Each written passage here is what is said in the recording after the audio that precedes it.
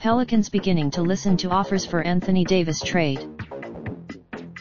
After a brief pause to incorporate new lead executive David Griffin and an attempt to sell disgruntled star Anthony Davis on a brighter future in New Orleans, the Davis trade talks have finally reopened.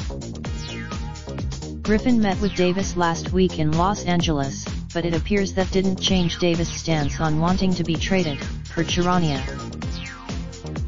While the sit-down on Wednesday was said to have been respectful and productive, Davis' stance regarding his desire for a trade is highly unlikely to change, league sources have told The Athletic.